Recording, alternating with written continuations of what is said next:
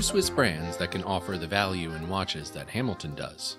Everything from the Khaki Field lineup to the watch we're looking at today, the Intra-Matic Chronograph, are best buys in their respective segments.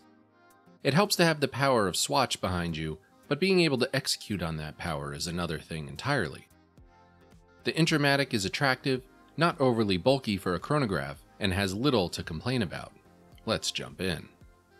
I'd like to thank Saltzman's Watches for sending in this Intra-Matic for review. If you use the coupon code in the description below, you can get 25% off the Intra-Matic Chronograph. Back to the review. Automatic chronographs can be chunky as chunky can be. There are a lot of elements to pack into a small space to get all the hands spinning and displaying the timing information. The Intra-Matic Chronograph comes in at 40mm wide, 49mm lug to lug, and 13mm wrist to crystal. It is extremely manageable as far as chronographs go. On my 6 3/4 inch wrist, I never felt it overwhelmed my wrist or was too top heavy. It's not tiny by any means, but I don't expect a tool watch like this to be. It feels a little bigger than my Speedmaster, and with the addition of a winding rotor, that feels justified. In my mind, there isn't anything worse than a 15mm tall chronograph that feels even taller on the wrist. That isn't the case with the Intra-Matic. The Intra-Matic Chronograph is Hamilton's callback to their racing chronos from the 1960s. The styling of these modern reinterpretations is similar to the originals. Those with a keen eye will spot elements like the subdial font that made their way into more famous chronographs like the Omega Speedmaster. The Intra-Matic is designed to be easy to read at a glance and even easier to operate. The two extra-large subdials squeeze themselves in between the markers surrounding them, and the dial is about as clutter-free as you can get on a chronograph.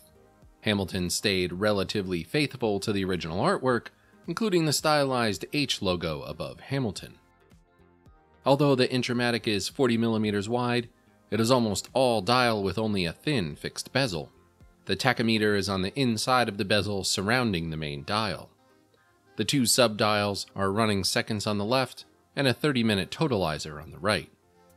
The subdials are slightly sunken, sloped inwards, and with a concentric circle pattern on them, they have a surprising amount of depth.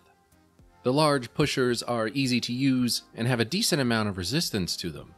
If you're unfamiliar with chronographs, the top pusher will start and stop the chronograph, and the bottom will reset everything back to zero. The feedback is snappy and quick, just what you want from a mechanical chronograph.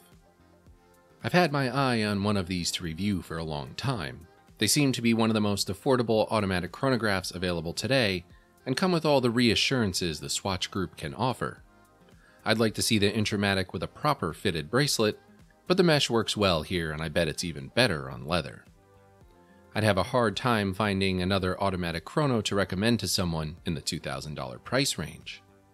Some say the Speedmaster is a steal at their current price. If that's true, the Intra-Matic is getting away with murder. Thanks for watching the video review of the Hamilton Intra-Matic Chronograph. Be sure to check out our other reviews and visit watchclicker.com. If you enjoyed this video, please subscribe.